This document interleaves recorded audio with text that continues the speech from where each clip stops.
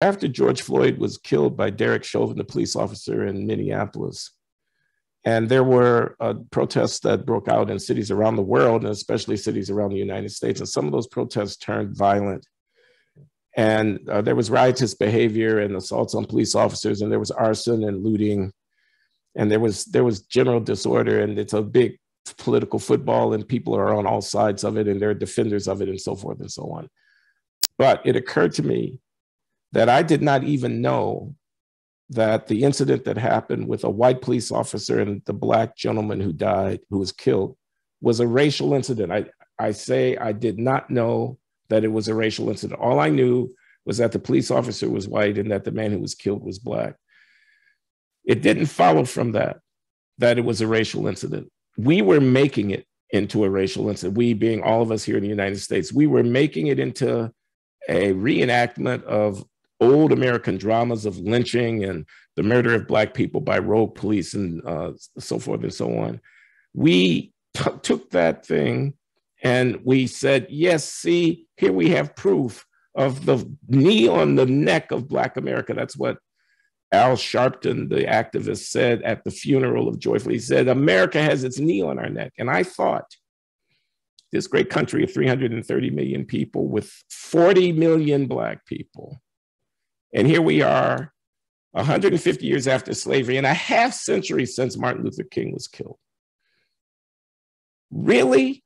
That's going to be the narrative for our country's politics for the next decade, for the next 15 years? This is what we're going to teach to our children. This is how we're going to arrange our media coverage of these events. That's a disaster for this country. Okay, so how can you say that when you also have spoken so eloquently on topics such as the differential incarceration rate? This is not an assault on your statement, by the way. I'm very curious because obviously, you've spoken profoundly about the danger of that differential incarceration rate. And you can see that it's not that easy to conceptually disentangle, especially if you're politically motivated. But even if you're not, an event like that from that broader narrative that something's not right structurally, and perhaps this is a reflection of it. But, well, so I don't know how to reconcile those two viewpoints. I don't know how you reconcile them. With difficulty, I suppose I could say, because they do point in slightly different, maybe even more than slightly different directions, but I'm trying to keep my perspective. Right.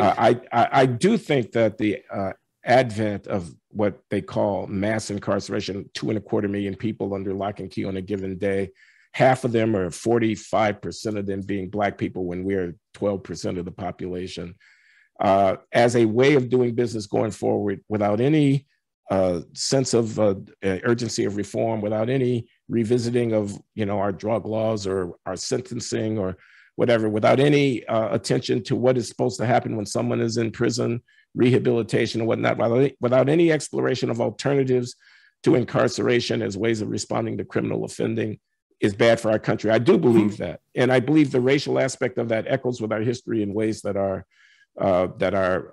dangerous and that we dare not neglect. I'm the same guy. On the other hand, I think if you racialize the discussion of crime and punishment, there was the woman who was murdered at Columbia University a few years ago, and she was killed by these kids who were just trying to rob her, and they ended up stabbing her to death. She was white. She was, I'm sorry, I don't remember her name offhand, but she was a lovely young woman, and innocent is how she's going to appear in the photograph, and she certainly did nothing to deserve what befell her, and she was white. Mm-hmm, the kids right. So that's the other side of it. Yeah, right. Tessa something is her last name. I can't recall. The kids who killed her were Black kids from around Harlem. They were in the park. Yeah, they were looking for a quick score. They had a knife. The woman is lying. She bleeds out. Now they've convicted. One of them has been convicted. And I'm looking at the photo in the newspaper, and here's this Black kid. He looks like a Black kid who's 16, 18 years old. He's a kid. He's from this impoverished neighborhood, and he's Black. And the woman is white. I don't want that incident processed in terms of Black kid murders white woman in the park. Yeah, okay. So maybe it's an issue. Maybe it's an issue of conflation, careless conflation of levels of analysis, hey? Because you're talking about a high resolution analysis of structural problems in the penal system, and to put that George Floyd event, to cram that into the same narrative, is sort of bespeaks of undifferentiated thought. And then you point out that the danger of that is, well, if you're going to racialize the white cop against the black victim of the homicide, well, then why can't the same thing be done exactly the same way when the reverse happens? And maybe we shouldn't do any, or we should do as little of that as we possibly can.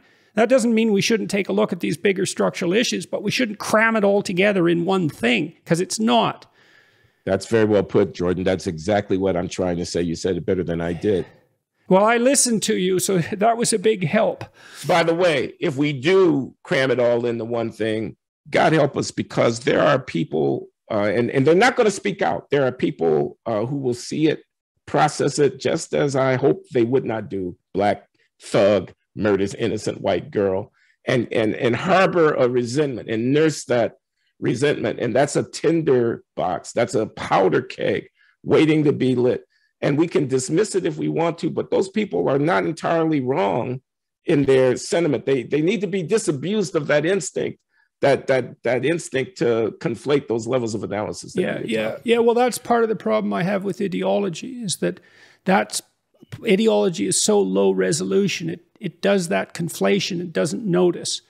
And when you get educated, you start differentiating. It's like, and that's kind of what you said happened to you when you became more conservative, once you got more educated. It's like, oh, this is, when I take this apart and see all the moving pieces, this is way more complex than my low resolution representation guided me to believe to begin with.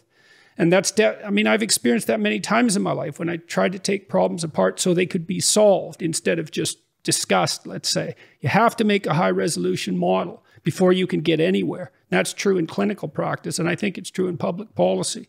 And partly what we're doing when we're educating people, if we're doing it right, is saying, hey, you've got a map of the world, but it's not very detailed. And when you really look at it, well, here's the complexity. And that's what we're actually contending with. People don't like that because, well, it's complex, right? And you have the simple solution at hand to begin with. But the problem is it isn't the right tool for the job. You got to make it high resolution. And that takes a lot of work.